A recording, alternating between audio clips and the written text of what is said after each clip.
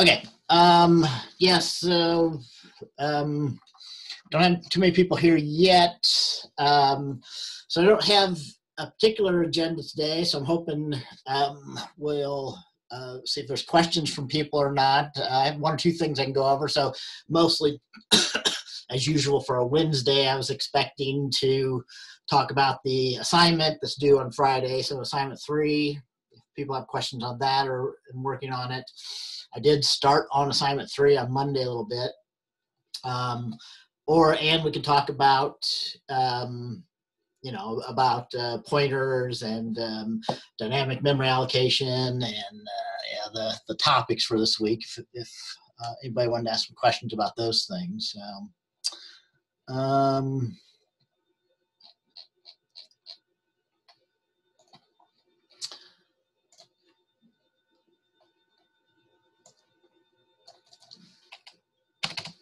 So I might kind of repeat a few things that I showed last time, maybe. So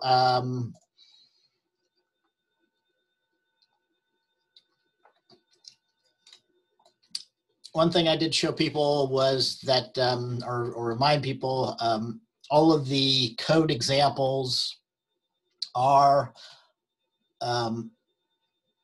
available in our class repository. So if you have the class repository open at the root of it, there's an examples directory, and you should find all the code examples in there for all of our lecture videos for the week. So let's close all these off here.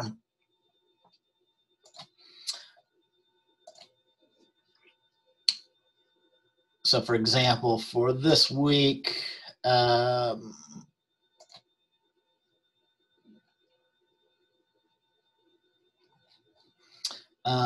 on week 3 here. So we had both the examples about the pointers and also the example about the dynamic memory. So as I was talking a little bit about on Monday, so what you have to do for the assignment 3, is similar to kind of a little bit to some of the things that we did on the second video for this week.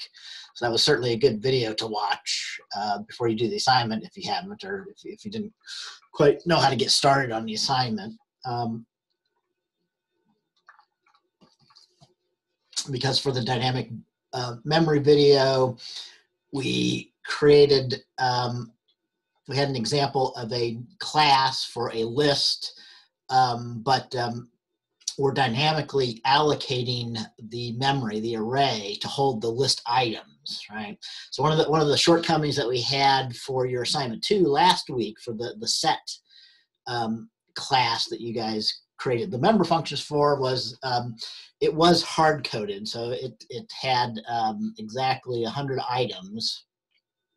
I'll bring that back up again to kind of remind you what I'm talking about here.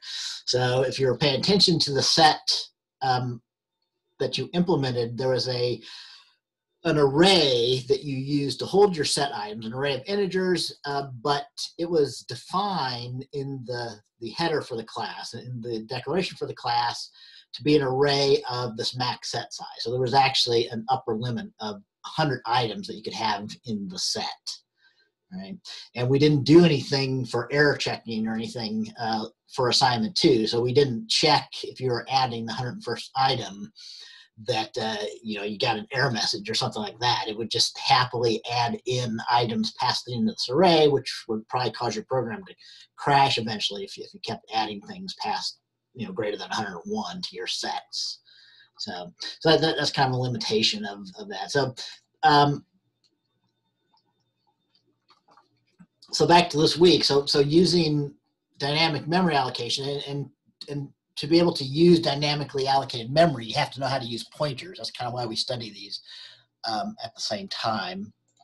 Yeah, in this example we had for the second video, there was a list, but instead of having a fixed size for the list, a fixed upper limit, we allow the list to dynamically grow in size so that it can always get bigger as needed, right? And again, I talked a little bit about this on Monday. So this is a good function to make certain that you understand. So that all that kind of magic happens in the append item for this example in our second video from this week, right? So quickly, kind of to go back over that again. So instead of having an array of integers, you've got an integer pointer called item. That's and if you watched the first video for this week, you know though that when you dynamically allocate some memory, you can dynamically allocate a single, enough to hold one single integer, but you can instead dynamically allocate memory to hold a block of integers, so 10 or 100 or however many you want, right? But in both cases, you'll get a pointer back, whether you just allocate a single item or whether you allocate an array of items, right? So for our list type, we're actually allocating an array of items, and we're remembering the pointer, and we're putting it, we're remembering that pointer and saving it in this item member variable, right? But then once we've allocated the memory, we can treat item as if it's an array, just like we treated the set item from your assignment 2. So it's really just an array. So to show how that kind of works, or to kind of repeat what we talked about in our second video, append item, basically all this stuff in the if statement only happens if the array is filled up. So if your size is bigger than the allocation size, then it's going to add, that means that your array that you have allocated is full. And we're going to allocate some new memory to hold the new item that you're trying to add, okay? So originally, this kind of works two different ways. So there's really two situations to standard. So initially, when the array is, when you first create a class of this list type, your size is 0. So it's initially empty, right? And you can see that if you look in the constructor here. So initially, the size and the alloc size are both 0, and we set the array called item to point to null, right? So initially, 0 is going to be equal to 0, so we'll actually go in here and it will actually dynamically allocate, right? So what happens the first time is the new alloc size is set to alloc size plus that allocation increment. This is just a globally defined constant, which is set to 10 at the top here. So the new alloc size would be 0 plus 10 the first time, or 10. And then here is the dynamic memory allocation, right? So by saying new int, so again, if you just wanted a single item, you could do something like that. So that would just give you enough room to hold a single integer, right? But we don't often allocate dynamically single, just enough room to hold a single item. So, almost always when you're allocating memory, you're either allocating like a block of memory, like an array of items, or maybe dynamically allocating an instance of a class or a structure or something like that. So yeah, anyway, in this case, like when new alloc size is 10, this will actually allocate a block of memory that's big enough to hold 10 integers, and that pointer to that block of memory. So remember, pointers, you should think of those as memory addresses, right? So when you do a dynamic allocation, it actually returns the memory address of the block of memory that was allocated for you. And we save that memory address in the pointer here, this integer pointer variable, new item, okay? But yeah, then the other kind of important thing though, so once you do that though, this is an integer pointer, but after you've dynamically allocated some memory that you could use, now you can use new item as an array, like any other array that you're used to up to this point, right? So here we show, so what happens the second time so to jump in here, we're doing this copy here because so I'll kind of explain that, right? So the very first time you call add item, size and alloc size are 0, so it will allocate an array of integers to be able to hold 10 integers. but you don't have any items, so nothing's going to be copied because there's no current item. So the size is still 0, so nothing will get copied. And then what we do down here at the end is we kind of forget about the original item. So by assigning our pointer variable item to this new item that we dynamically allocated, now our item is going to be pointing to this new block that we just allocated, right? And we can safely get rid of that item here. And we do that before we repoint this by doing a delete on item here. Okay? So that doesn't make a whole lot of sense, except for the second. So the second item that you add, so after you do this once, the alloc size is now going to be 10, right? So the second item and the third item and the fourth item up to the 9th item that you add, you're never going to be inside this if statement. It'll just skip over that because you've got enough room to add the first through the 10th items into your array. But after that point, when size is 10, that means that we've got 10 items in the array at index 0 to 9. So at that point, when size is 10, it's going to be equal to the current alloc size, which is 10. So at that point, then we're going to go into this again to allocate, to grow our memory allocation. So at that point, we would take a new alloc size of 10 plus 10, so we'd have 20. And this would dynamically allocate an array to be able to hold 20 integers that second time. And then here is where you actually need the copy. So we can't forget about the items that we have, the first 10 items that we had put into our original allocation that are pointed to by item currently. So we have to copy those 10 items out of the item into our new block of memory, new item, right? So this just copies those. And then this frees up that the old item, the first one that we allocate of size 10, so that frees up that memory. Every new should always have a corresponding delete so that you're not leaking memory, as I talked a little bit about in our videos this week. And then at the end here, since we've deleted the old items, we don't need it anymore, and we just reset items to be that new item that we just allocated. And then from then on, we're going to be using items pointing to that new block at 20 that we allocated the second time. So.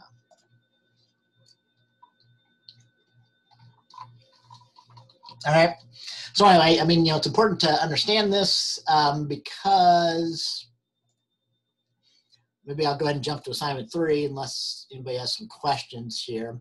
So again, I'm kind of repeating a lot from Monday. So if you joined in on Monday, I talked about most all the same stuff already. But in assignment 3,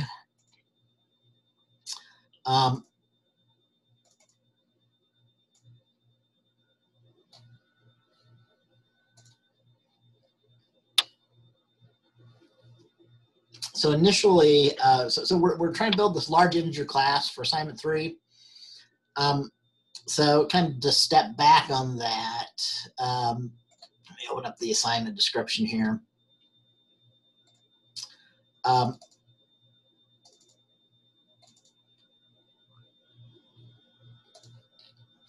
So basically, we're trying to create a class here to represent integers.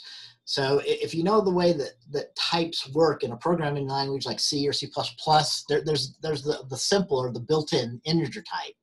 So we can use that, but it has a limitation. So the built-in integer uses 32 bits, right? So it's a finite size. So what it means is that you can only represent signed integers from up to positive. This is like 2,147,836,647. So you can't really represent any integers bigger than that with a standard 32-bit signed in. And it's signed, so you can actually also represent -1 down to negative, basically the same thing, negative 2,147,000,000. All right, but if you need integers that are bigger in magnitude than that, you can't use a regular int. You could use a 64-bit int, And that expands your magnitude quite a bit, but still there's a limitation, even if you're using a 64-bit int or 128-bit int. So like for a so for the 32-bit integer, this is 1, 2, 3, 4, 5, 6, 7, 8, 9. This is like 10 digits, basically. So you can represent up to integers up to about 10 digits. If you use like a 64-bit int, I think it's like approximately about 60 digits or so. So you'd say it might be too big, but it's like, or maybe more like 20 or 30 digits. But still, there's a kind of an upper limit on the magnitude. So sometimes you really need to be able to do calculations with integers that are really huge, right? Much bigger than you could represent in a 32 or a 64-bit int, like with hundreds of digits, let's say. So lots of things in cryptography, you need to do things like you want to calculate the large prime numbers, and you want to calculate the product of two really large prime numbers, and for different cryptographic reasons, right? And those numbers tend to be thousands, tens of thousands, very large numbers of digits. They don't fit into like these standard int types. So you need data types like we're doing in this assignment 3 here to do stuff with those. So that was just kind of an overview of kind of what we're doing for this large integer. So what you have to do for the actual tasks, so I step you through this. So starting with, you do have to create a constructor, and maybe I'll go over that again. And then we create a couple of other, you have to implement a couple of other member functions like this max digits and digit at place and so on. This all leaves, all these, we use and reuse these member functions to make it easy to implement and add member functions. So that we can take two large integers, and if you call add on with two large integers, it will add them together and give you the result, right? So, and as you can imagine, to make this class fully functional, we would have to actually complete that off. So we'd have to also implement add, subtract, multiply, divide, maybe throw in like raising to a power, so a large integer raised to another power, that kind of thing.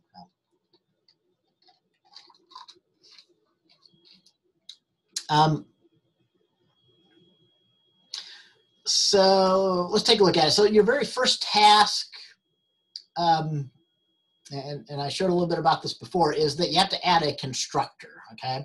So I want to make certain, I won't show you doing that constructor, but let me talk about it a little bit, make certain everybody understands. So I give you, in the starting code for assignment 3, I actually give you two constructors and a destructor. In fact, last time I didn't show you the implementation, but I showed you kind of the signature for the function that you have to create here, right? So yeah, actually, when you guys start, this was from Monday. When you guys start, you only have two constructors and the destructor, like this, in your code, okay? So let's, this large integer class basically just has, you can ignore the ID, you won't have to do anything with the ID, but it has two other values which are similar to things that you used in the set and also in the list type example code from this week. So we really are just keeping a dynamically allocated array of digits. That's what the digits integer pointer is here. And then the other integer is just the number of digits, or basically the size of this array, okay? So the default constructor just implements, creates a large integer that has 0 as the value. So to represent 0 as a value, we can represent that with a single digit. So we create the number of digits to be 1, and we dynamically allocate an array, but this array only has enough size to hold one integer, okay? And then we set that value. So here, now that we've dynamically allocated it, that we've got enough room to hold one integer, and we set the value of that one integer to 0. So the default constructor basically constructs a representation of 0 if you don't initialize your large integer to anything, right? So the second one is more typical of what you would do. So let's look at the tests as well here. And maybe I'll uncomment the first one here. So this is how you would start off.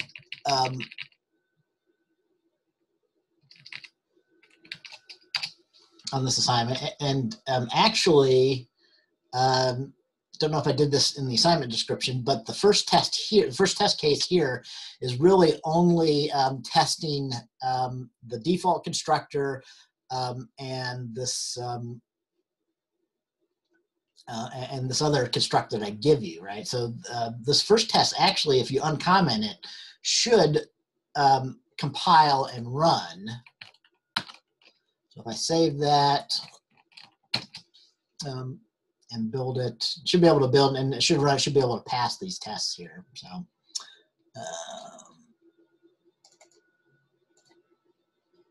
oh no, that's right. So actually the first step you have to do before you do the constructor is you do have to provide the toString. So yeah, I did skip over that. So those first tests are just testing that you get a toString function implemented correctly. Okay, let me come back to that. So, but yeah, you have to kind of do that first. But to understand how to do toString correctly, it is useful to understand this large integer and the constructor here. So the intention here, like, so again, if you just construct a large integer using the default constructor, you should get an integer that represents 0, a large integer that represents 0. And then if you convert it using toString, it should just return back the single digit 0 as what the value is of the large integer, right? Now the second constructor takes an integer, a regular 32-bit integer, as the parameter. So notice when you create an instance of a class, first, it's perfectly legal. You know, we talked a little bit about this last week when we talked about classes. So it's perfectly legal to have overloaded constructors and overloaded member functions, right?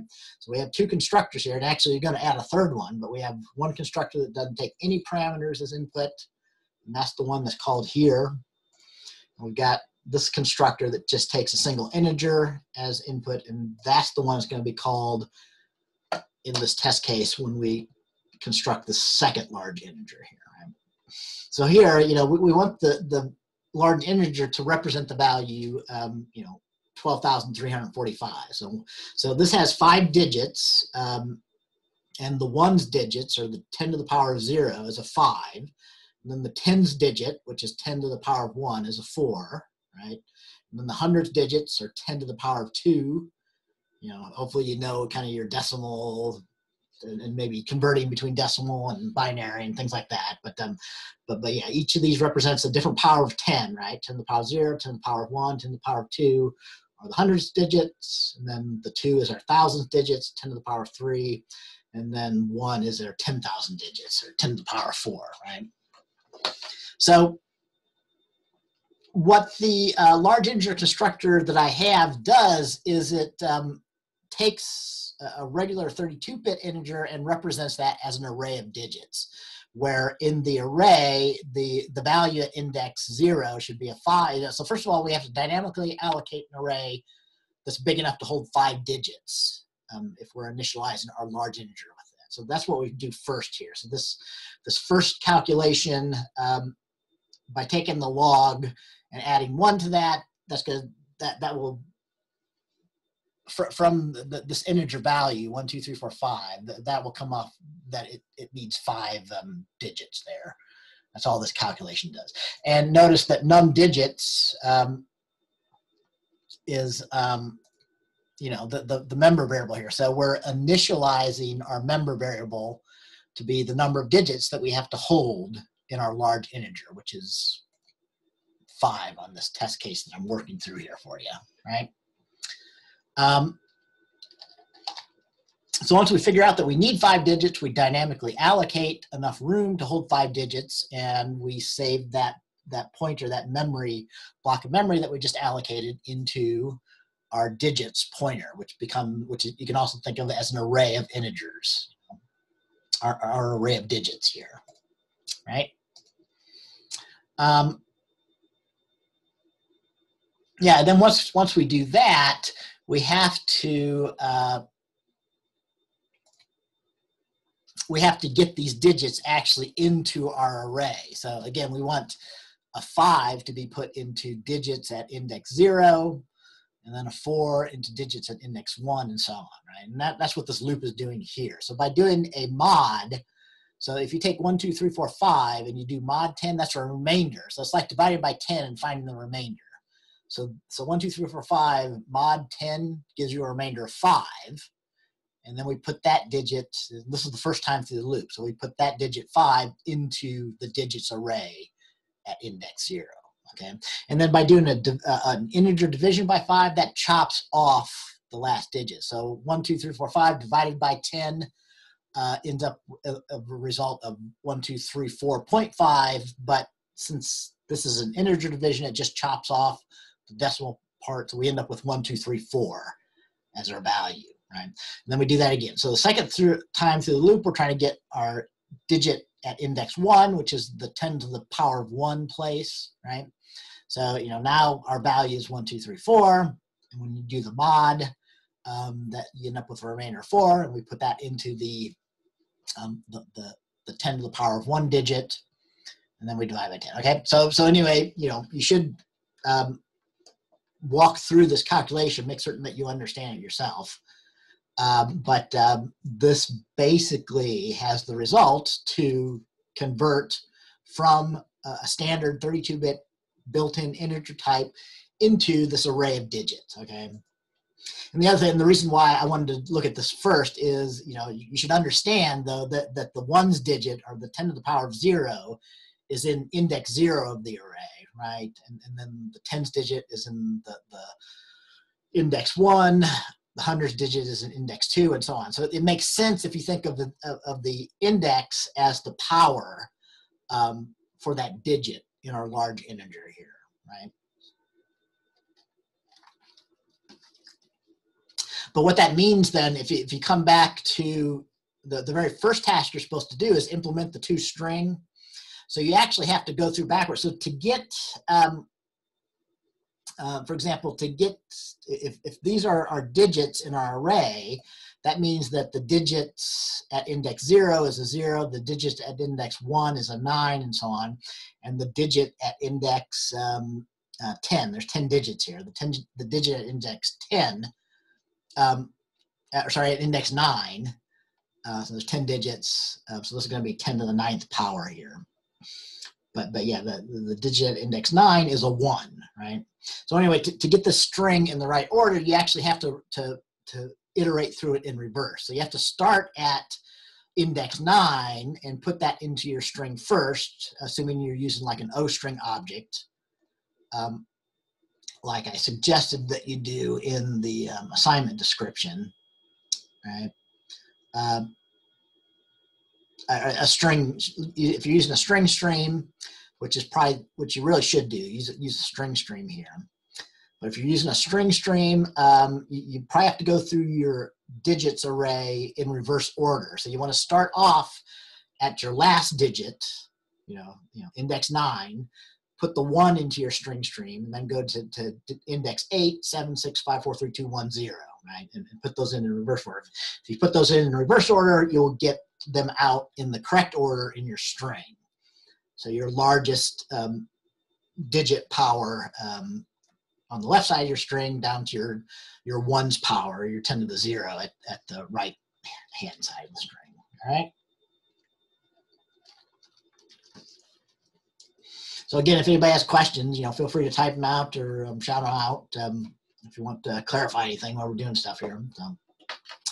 But yeah, that should give you kind of a hint on what you would have to do with toString here, and that's actually your first task. So to get this first set of tests to pass, I mean, I've already given you the implementation of the constructors, but you do need to get the string to be returning, to be constructing a string using a string stream and then returning that so that you get the expected string representation when you initialize these with the default constructor or the integer constructor. Okay? So maybe to just give you a hint on that. So, again, another thing, that I've seen from assignment 1, assignment 2, I always see for students in this class, I mean, people really need to learn how to program incrementally, okay? So, you shouldn't be uncommenting and working on any member method or any test if you don't have all the tests passing in tests above that. So you really should not be working on any of these other test cases until you get your toString to at least pass these 3 first tests, right? And at the moment, since I don't have an implementation of toString, it's not actually even building, right? So when I try to compile, well, we just get the error here that my large integer type doesn't have the toString, right? So, you should always uncomment and try and build, and then my suggestion is that you always just put in the member function to actually get it to build, but put in like a stub, right? So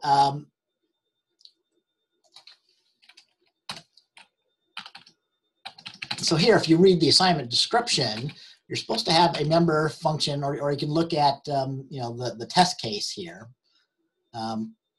You have to have a member function called toString, T-O-S-T-R-I-N-G, that doesn't take anything as input, and it returns, you can't tell, and you can only tell kind of implicitly. So it implies, though, that it's returning a string that can be compared to a string literal, right? So, and I described this in the assignment description. You should be using C++ string objects to represent strings. So don't use arrays of characters. We might talk about that later on, or you might have run into using character arrays to represent strings, like in your programming 1 or programming 2. So, but when at all possible, you really should use the string type if you're doing C++ programming. So our toString, this is kind of our function signature. No input parameters, just returns a string. And if we wanted to get it to compile,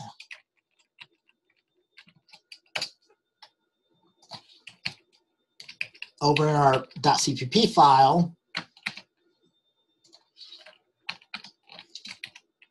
we have to have that function, but instead of a semicolon, we have to have a function body. And in this case, since this is a member of a class, it does have the additional constraint that you have to specify using this large integer : : So all of these member functions you're supposed to be adding for this assignment are going to be members of your large integer class. So this is the syntax in C++ for specifying this. So this is not just a regular function, it's a member function of the large integer class, so large integer : right? And we could just put in a string, so, or we could just put in a stub. So I just could just return a string literal, right? So this would allow me, for example, this should allow me to compile, and since that's what my first test is expecting, it should allow me to compile and actually pass the first test here, right? Let's check that out. So let's try build. So as usual, though, it'll take a long time to rebuild my tests.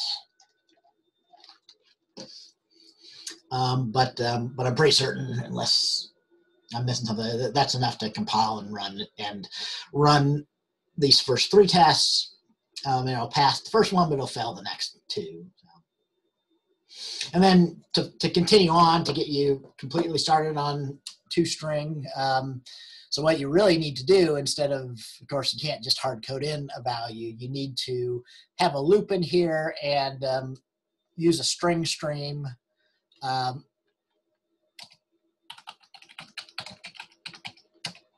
So like you'll build up a string stream, but you'll want to have a loop that iterates through your digits, but in reverse order. So instead of going from 0 up to the number of digits, you need to go from the number of digits minus 1 and decrement down to 0. And then inside of that loop, you want to send each one of those digits into your output stream. This is similar to the string method that you did for the assignment last week. So if you did the way I suggested that you do it, so use a is it output string? You might have to include the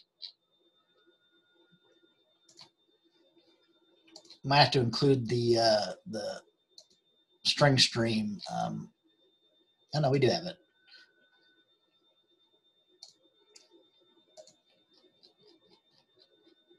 So you can see back to this. So you can see that built, and we can run the tests.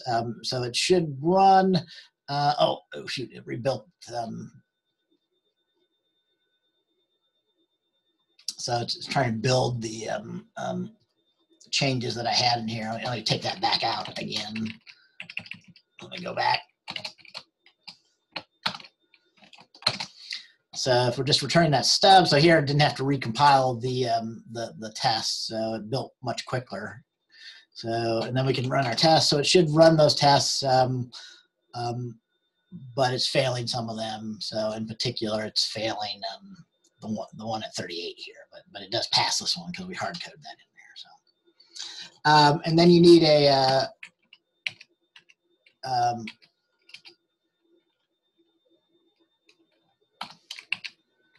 I'm drawing a blank, so I'm sure I have some examples of it, in your examples this week.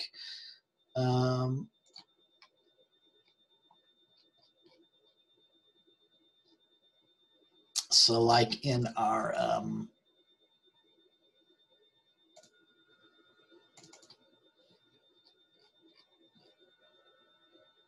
so there were, so again, there is an example of toString in the video, which is probably going to be pretty similar. In particular, string stream. I was drawing a blank on the name. So like I did here, you're going to be doing something similar to this, but you need to go in reverse order. Instead of from 0 up to the size, you need to go from, the size of the number of digits down to 0 here. So you should be able to have an string stream, which comes from the string stream library, which is being included for you already in the large integer.hpp header file, right? And like I did on the video for this week, string stream is actually not a string. So to actually return a string, you have to call the .string method. So yeah, I don't think you can initialize an string stream like that, but I could initialize it like that. So yeah, now I'm kind of building up to getting toString implemented. So now it'll still do the same thing. It should return a string representation hard-coded to just be 0, but now we're using an string stream.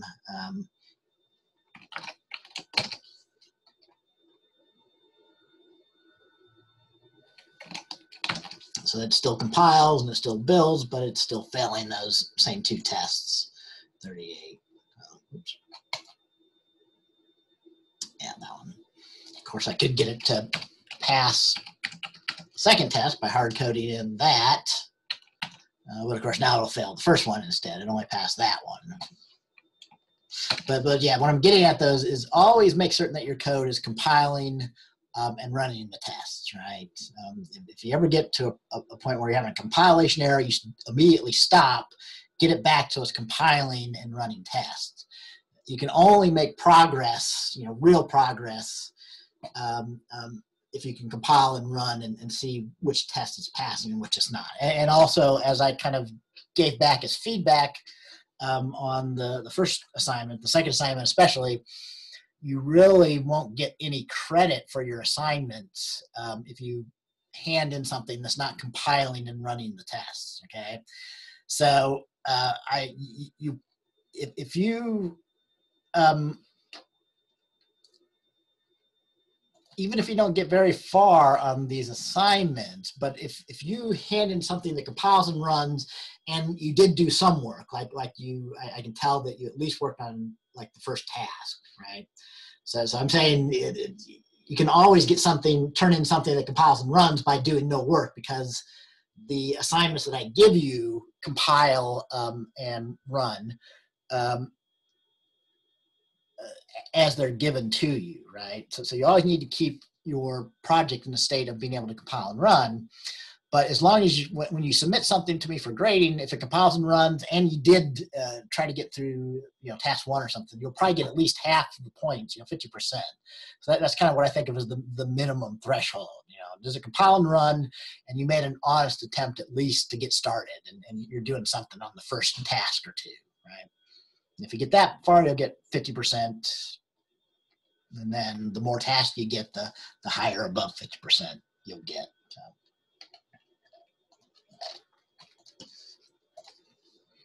All right, so anyway, yeah, so, always make certain it compiles. And like I was saying, it'll run now, but now it'll fail on this one and this one. So really all you need for the toString is you need to get your loop in there to actually build a string instead of hard coding in a value there.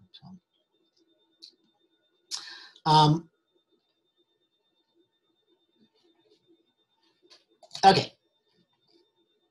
Now, and then for the second task, and as I showed last time on Monday, the second task is actually adding yet another constructor. Let me go back to the tests here. So the second task is tested in the second unit test, which I'll uncomment now, even though, you shouldn't do that because I'm not really, I shouldn't be doing this because I'm not passing my first test yet. But so you shouldn't go to this point until you get your toString method working. But once you have it working, then your task is to create a constructor, but a constructor that takes an array of digits instead of like a regular integer, right? So the constructor I gave you just takes a regular integer, like 1, 2, 3, 4, 5. But here, the constructor that you're supposed to construct for task 2 takes an array of digits, so an array of integers, and the first parameter is the number of digits in that. Okay. Oh, and again here, notice that if you do the constructor correctly and you call toString, so notice it's reversed, but that'll happen from doing the reverse in your toString correctly, like I talked about. But your zeros digit is here at index 0, so that ends up being the last thing in the string. Then your ones digit, your tens digits, 10 to the 1, is it index 1, that comes out second to last, and so on. And your last digit is a 2, and that really comes out first,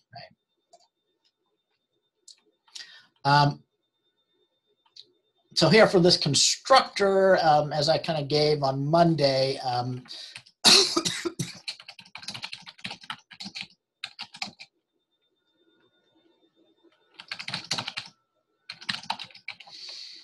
your constructor looks something like this for your signature, right? So you're given a regular integer as the first parameter. That's the number of digits, like 10 in this case. And then you're given an array of integers as the second parameter. So, again, this is a review from week 1. If you want to pass an array into a function, even into a constructor, like a member function like this, you say kind of the same thing, but you can indicate that it's an array of digits instead of a single integer by putting empty open and close braces there, right? So that's kind of what your signature looks like for the step 2 task that you have to do. And then, as usual, make certain that you're always putting these in the correct place in relationship to the function documentation I give. So your constructor should go under here, under the documentation that describes this third constructor.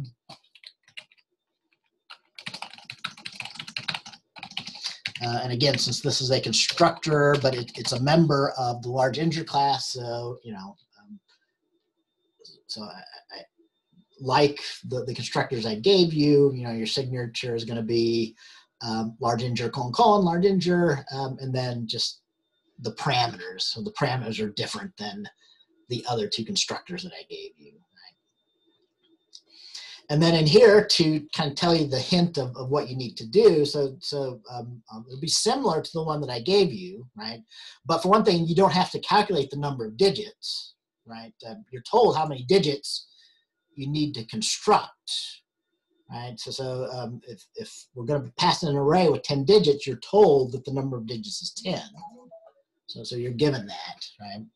So you can just directly allocate your array of digits, and then you need to copy these digits. So your second parameter are the digits. You need to copy these from this array into your digits array that you dynamically allocate here, okay?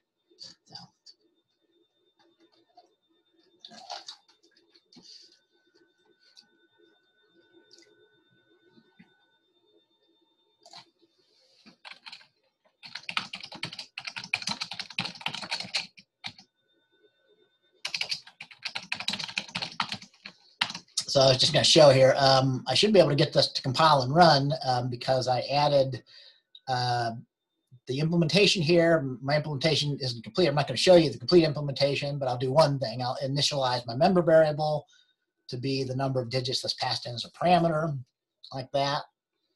And I put the signature for the constructor into my header file. So it should compile and actually run. I have to recompile the test because I uncommented the second block of tests here. So it'll take some time to recompile those. But yeah, that should be enough of a, stub for it to compile and run. Of course, since it's not actually initializing the digits, it won't pass these tests either. Not to mention, I don't have a real implementation of toString either yet. So.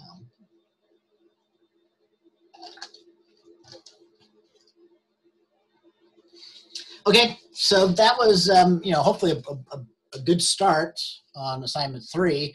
I hope people either watching this after the fact or who are with me right now, hope most everybody starts before Wednesday, before like these sessions on these assignments. I really think, of course, you do have the quiz that you have to get completed today by 5. But everybody really should at least look at the assignment description on Monday and get started on it on Tuesday.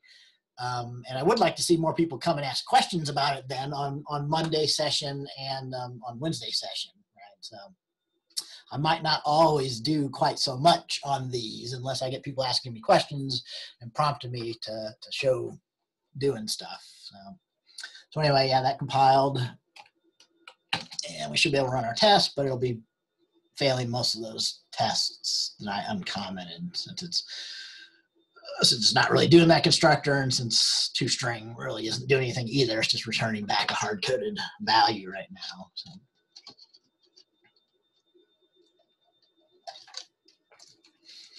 All right, I'm going to wrap up here. I'll give kind of one last chance to see if anybody has some questions.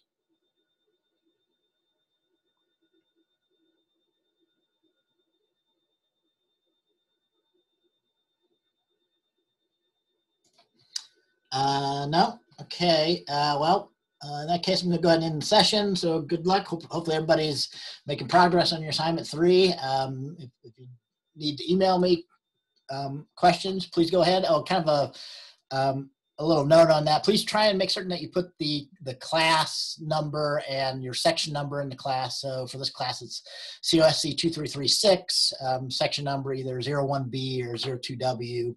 Put that in your email title, plus also some description like assignment 3. That'll make it a lot easier for me to, and also feel free to, send me your code. So I really don't like screenshots. It's better, to send me the code or send me a copy paste of the output you're seeing from your build or something like that. It's usually a lot easier to work with than a screenshot. So. Okay, with that, I'm going to go ahead and end the session, and I will see you guys next time.